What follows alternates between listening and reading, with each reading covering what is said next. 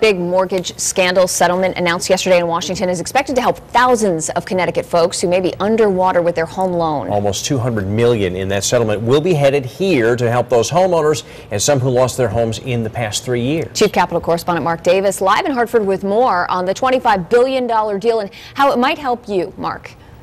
Hi, Sonia and Darren. Good evening, everyone, from the Hartford newsroom. 5 of the nation's biggest banks, including Bank of America, Citibank, and Wells Fargo, are part of this deal, negotiated in part by Connecticut Attorney General George Jepsen. Thousands of people in Connecticut will qualify under this program for a lower rate, and that will put cash in their pockets that they will spend in Connecticut's economy. In exchange for the robo-signing scandal, where the big banks had phony vice presidents signing thousands of foreclosure documents they never read, the $25 billion will go toward helping some existing mortgage holders reduce their payments by renegotiating their loan balance.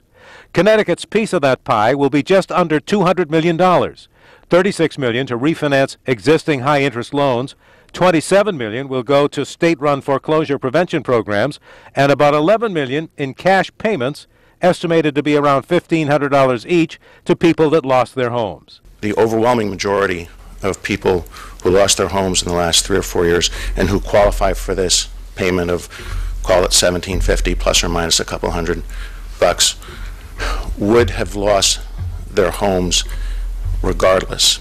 It's a vast improvement from the way that the foreclosure markets were proceeding, and it's going to significantly help the problem that we have.